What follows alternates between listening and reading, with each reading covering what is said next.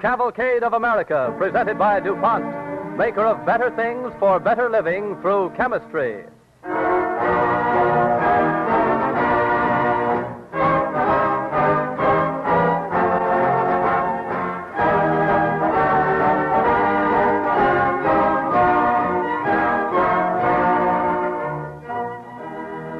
To those Americans who have labored in the service of a great free press, and to those men and women of today who are ever alert, so that through our press the people shall know the truth, the Cavalcade of America proudly dedicates this story of one of American journalism's historic crusades.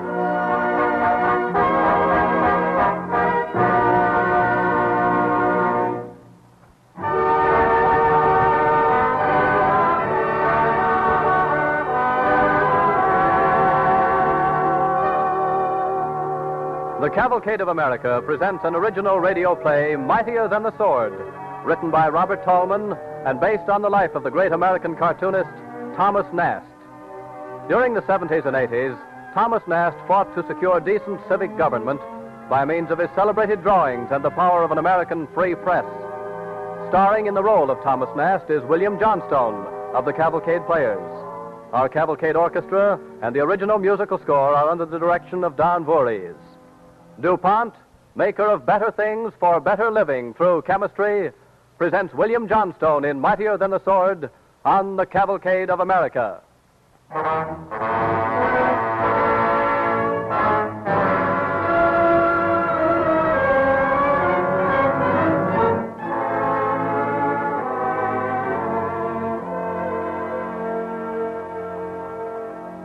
It's a summer evening in the year 1869. Two men are strolling down a quiet suburban street on the outskirts of New York City. One is Fletcher Harper, publisher of Harper's Weekly. The other is Thomas Nast. Presently, they arrive at the door of an old-fashioned two-story house. Tom, Mr. Harper, won't you come in, please? I should be charmed. That's a fine way to greet the boss, Elizabeth. Well, I'm sorry. It's Kate. That's our maid, Mr. Harper. Let me take your things. Thank you.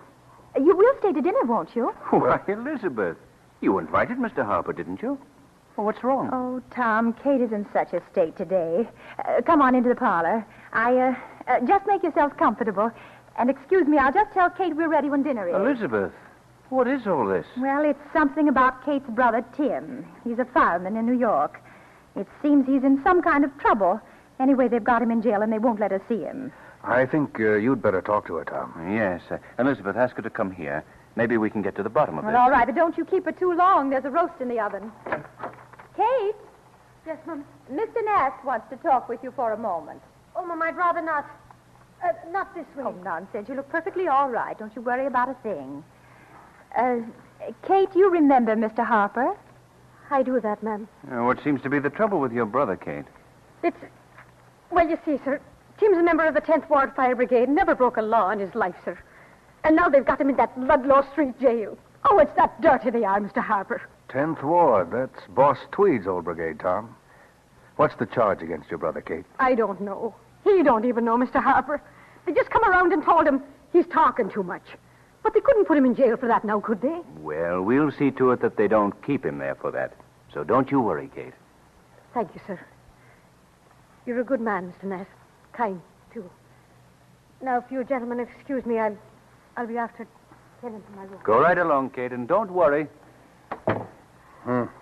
More of Boss Tweed's rotten politics again, Tom. This time in your own kitchen. Not only in my kitchen, Mr. Harper, but in the house next door. Every house in New York.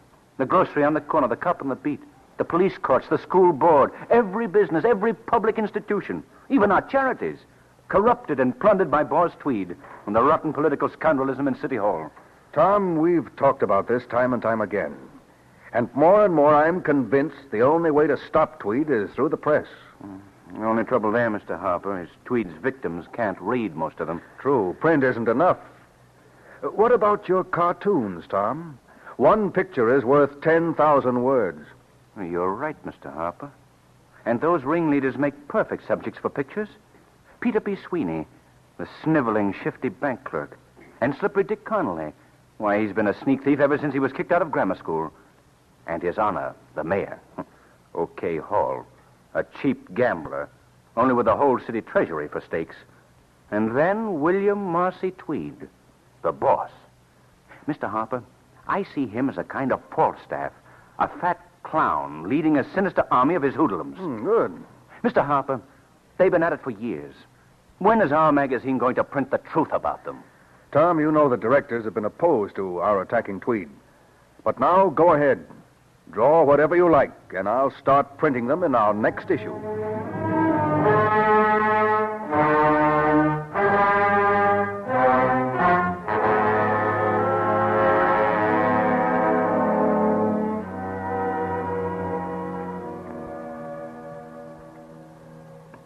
Boys, now that you're here, I want to have a little talk with you. Mayor Hall, instead of adding 65% onto all the city's bills, jack 'em up another 20%. I can arrange that, Bill. Sweeney, Yes, boss. we're going into the publishing business. Buy me that rag called the Transcript and make it the official newspaper of New York. And say that it carries all the municipal advertising. Now, what's on your mind, Conway? Nothing important, boss. That fireman, Tim Murphy's out on a habeas corpus, but if he starts blabbing, You're supposed to be a lawyer, Sweeney. What can we get him with now? trump up any charge. Try stealing. Say, you couldn't get the halo off that guy's noodle long enough for him to steal a glass of water. A warrant can say he's thieving, can it? You heard him, Conway. Slap that one on Murphy. And be sure this time he's taken before the right judge. Now, here's the main thing that's on my mind. And I want action on it before elections. What is it, boss? A little street improvement project. I think we ought to straighten out Broadway. Why? Straighten up. Well, do you think the public will stand for that? I know the public. If I didn't, you fellas wouldn't be in City Hall. Now, don't get sore, boss. You know the boys would rig up an awning over Central Park if you gave the word. Yeah, I know. Bill, I don't think you have to worry. Every ward is safe. Sure, or will be. Votes are getting too expensive. Now listen and get the point. If the city improves Broadway, we have to buy up the buildings that are in the way, won't we? We mean go into real estate. Yeah, that's not a bad idea. But that'll take a lot of money. There's not much left in the city treasury now. What have you got a board of estimate for? Sure, they'll appropriate the rest. Then I want you boys to see to it that the property owners and the contractors subscribe to our benevolent association fund after the project gets underway. And get the idea over that this thing can't be done for pennies. There ought to be $25 million in it for us. Don't you think we're going a little too far, Bill? I thought I made myself clear. Bill, I think you ought to know something. You seen a copy of Harper's Weekly lately? No, what about it? Well, I just bought a copy on the way over here. I think you should see it, Bill, before you decide to do anything about Broadway. Here. Who drew that cartoon? There's his name. Thomas Nast. Say, that big fat guy does look like you, boss. Diamond pin and all. Tweedledee and Sweedledum.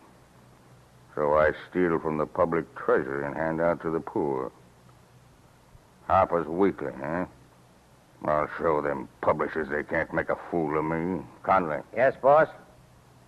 this Harper, he sells school books to the Board of Education, don't he? He does. All right.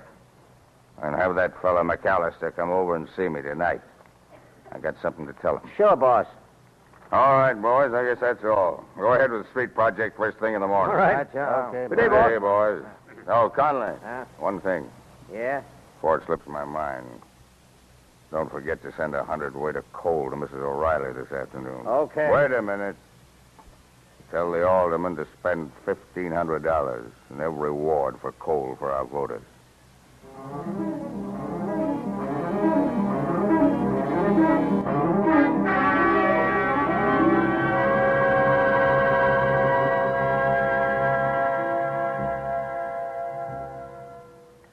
Nay, and the villains march wide between the legs as if they had fetters on.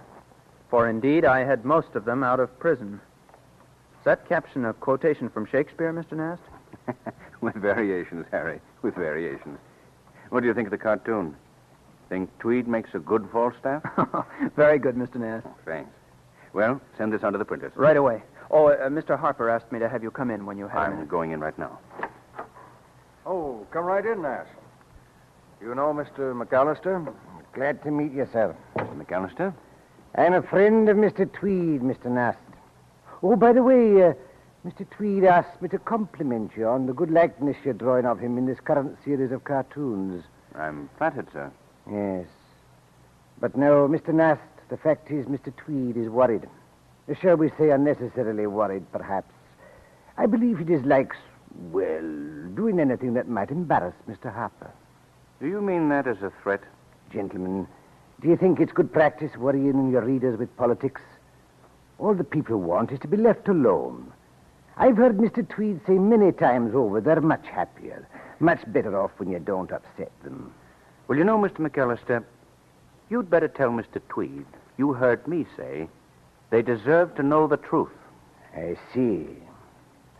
Mr. Harper, for some time the Board of Education has been dissatisfied with your school books.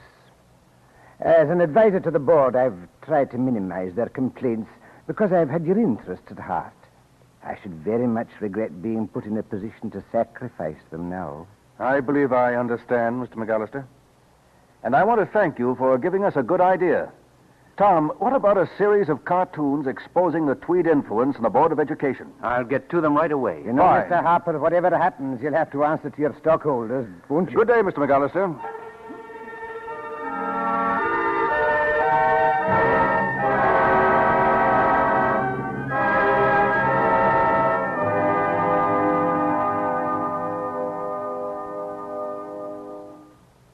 Hey, boss, look at this. All right, what is it? What is it? The cover of Harper's Weekly.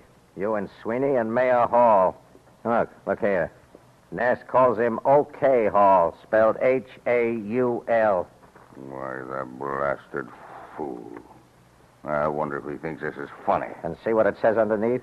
Wholesale and retail. Here. Here's you and the boys coming out of the city treasury, and a copper's bowing to you. That's wholesale. In the other, a tramp has stolen a loaf of bread, and the cops have beaten him. That's retail. Wholesale and retail. Yeah. I'll take care of this later. But, boss... And come inside. The boys are waiting. Hello, boss. morning. Sit down. How many of you numbskulls have seen this cartoon? Why, I did. Well, boys, looks like this fella Nass knows too much for his own good. Don't let it worry you, boss. What's the difference? I don't care what they print about me. Most of our voters can't read anyway. Give them one look at a picture like that, and they'll begin to get ideas. Maybe we can talk to Nast alone. That's what I've been thinking. Boys, there's a fellow who can do that for us. You know who I mean. Go down to the street and put pressure on him to go and see Nast and get results. I don't think Nast can be bought, boss. Me neither. Boys, you surprise me. I thought you knew Nast had a wife and children.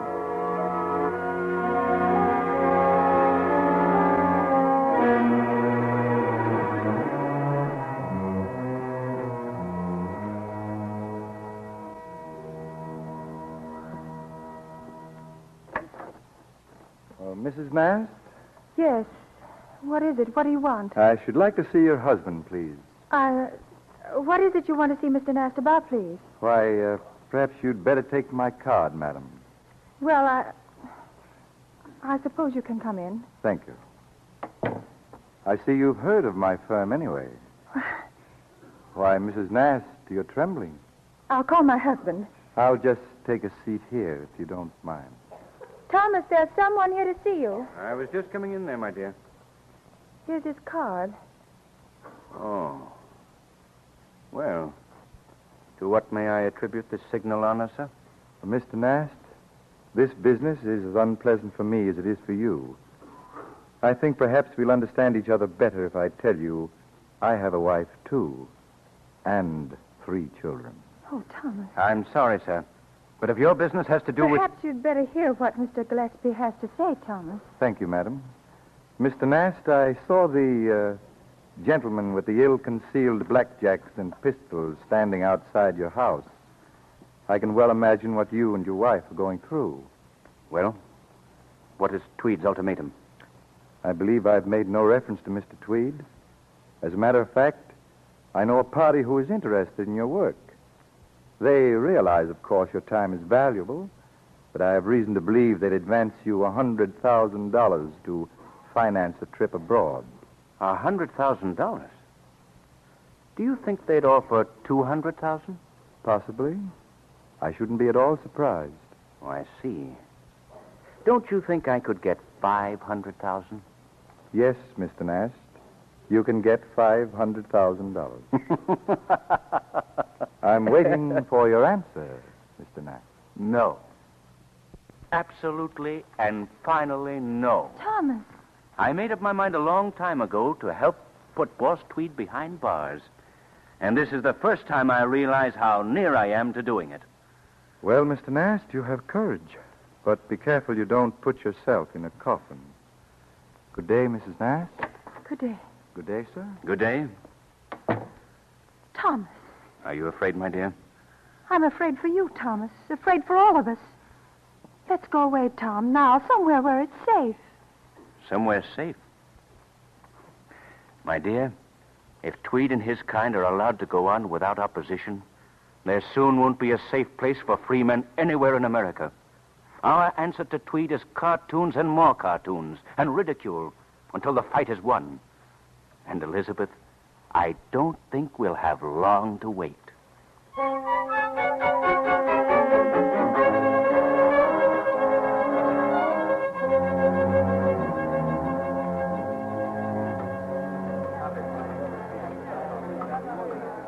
Oh, Tom. Yes, Mr. Harper? Come here quickly, will you? Yes. And what is it, sir? Tom, look here. Look at these proofs. It's the Tweed story they're publishing in the Times tomorrow. And they've got the real evidence at last. Well, let's see. Oh, plastering fire commissioner's offices. $2,147,061. 2 tables and 40 chairs, Tweed's apartment. $360,061. Why, it's incredible. It may be incredible, but it's true. Fuel, heating loft, 18 John Street, 1 month. $87,061. Well, where did they get these figures? Connolly's own records. Sheriff O'Brien was the one who copied them out. Tweed offered to bribe the Times $5 million not to publish them. But George Jones is going to print them every day. The Times? Now we don't have to fight alone, Mr. Harper. It's the beginning of the end for Boss Tweed. He'll have to stand trial now, and in a court he can't buy.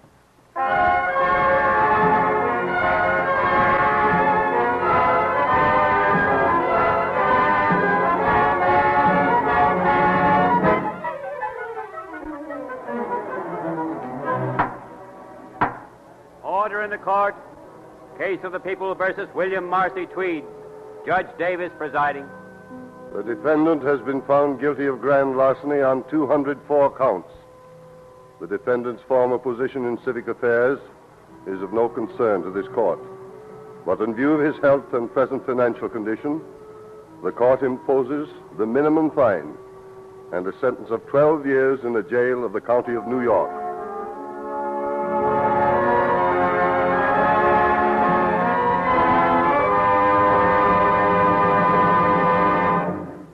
Well, Tom, the king is dead. You mean the ring is dead, but long live the king. Tweed is as alive as he ever was. Every morning he leaves Ludlow Street jail and goes driving in the park. Dines at home with a bailiff for his butler. I know, Tom. We've scotched the snake, but we haven't killed it. But how to go on from here? We'll go on, Mr. Harper. People don't realize the fight's just begun. Mr. Harper, Yes, what is it? here's an extra just came in. Tweed's escaped. What? Escaped. I see it. Tweed escapes, believed to have fled the country. Well, Tom, what have you to say about that? Mr. Harper, I'll tell you. I'm going to draw one more cartoon of Tweed, and I want you to print it on the cover. I'm going to draw a picture of Tweed that'll track him all over the world. A picture of him in prisoner's stripes. And the caption is going to be in big letters. Big letters so everyone can read them. And there'll be no excuse for missing the point. Wanted for the crime...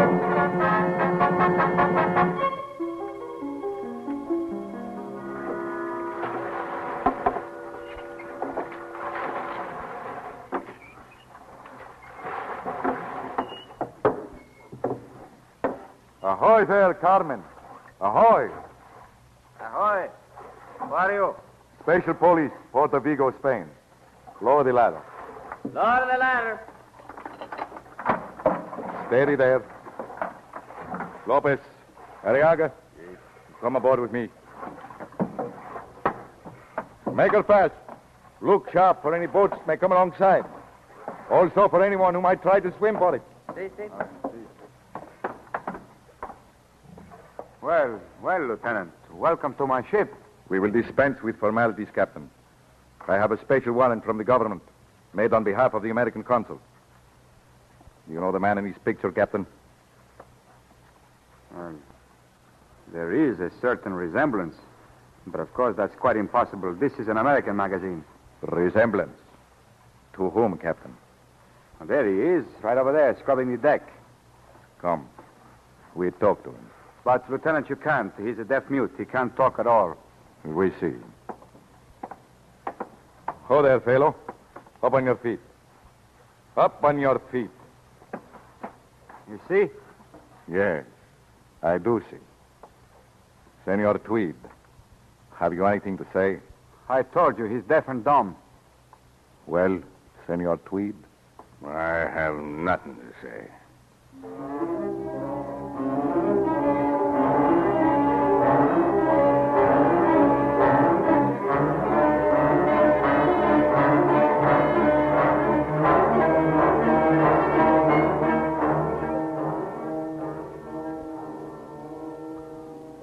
Well, here it is, Mr. Nast. The story of Tweed's capture just as it happened. Caught by your cartoon. That was a great job, all right. Thank you. Yeah, I guess that's the end of Boss Tweed. Thanks to you, Mr. Nast. Oh, not to me, Joe. Thank a free press and a public that can be aroused against the things Tweed stood for. No one man deserves the credit. You know, Mr. Nast, you certainly had Tweed down to the last whisker. I understand when they caught him, he had every drawing you ever made of him. You must have seen a lot of him, drawing him so well they recognized him on a Spanish ship. When I drew the first cartoon of Tweed, I'd seen him only once. Only once? Yes. I met him on the street one day. What happened? Nothing. We nodded, said good morning. Then we went our ways.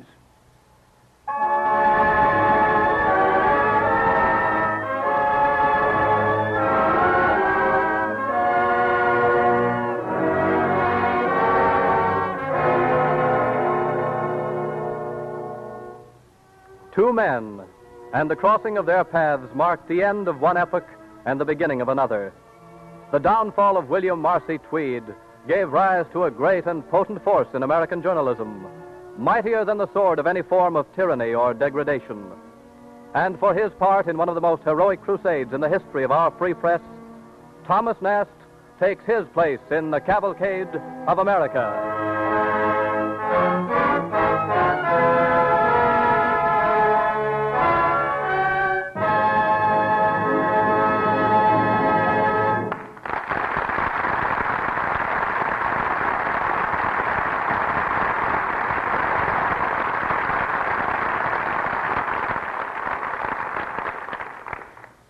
The Cavalcade of America thanks William Johnstone and the Cavalcade players for their performance of Mightier Than the Sword.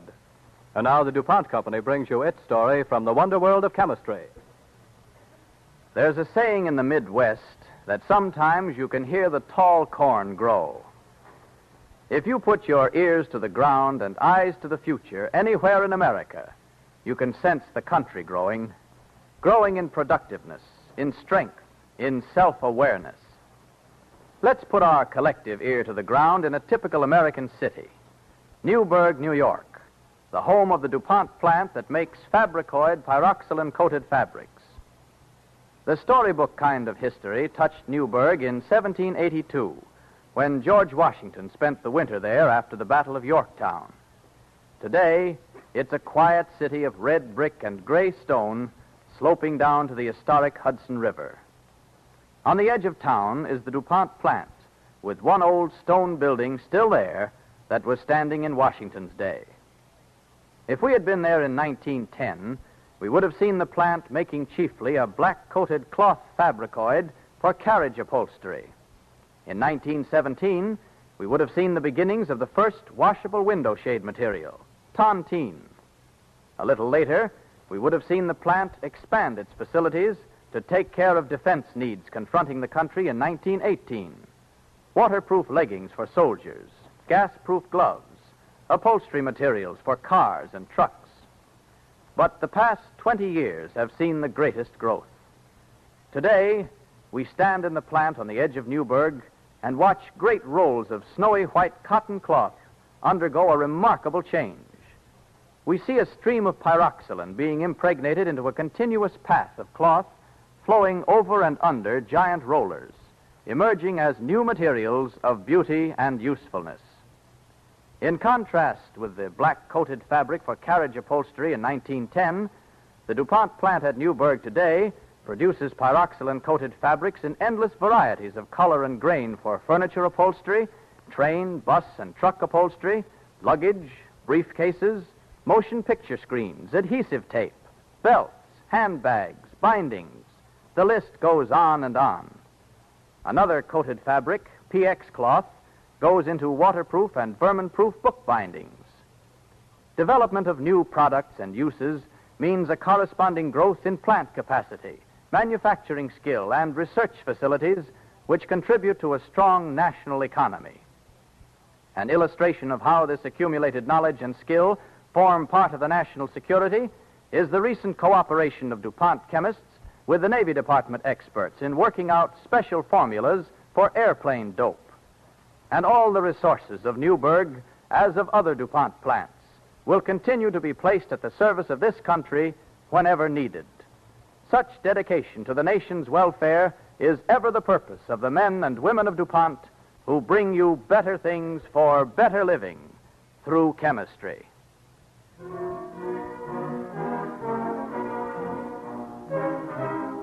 And now, Ted Jewett of the Cavalcade Players to tell you about next week's program.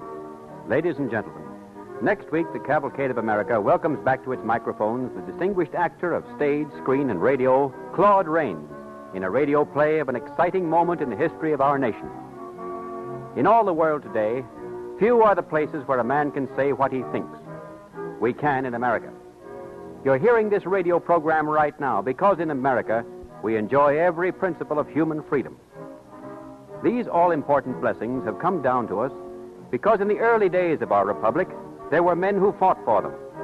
One of these men was Thomas Cooper, whose story we will bring you next week with Claude Rains as Thomas Cooper on the Cavalcade of America. Thank you.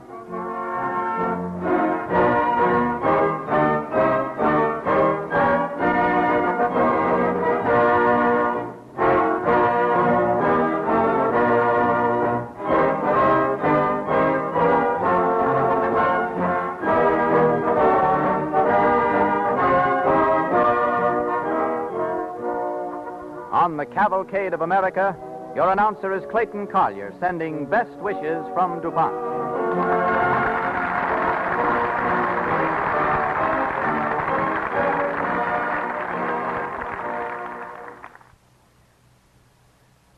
This is the National Broadcasting Company.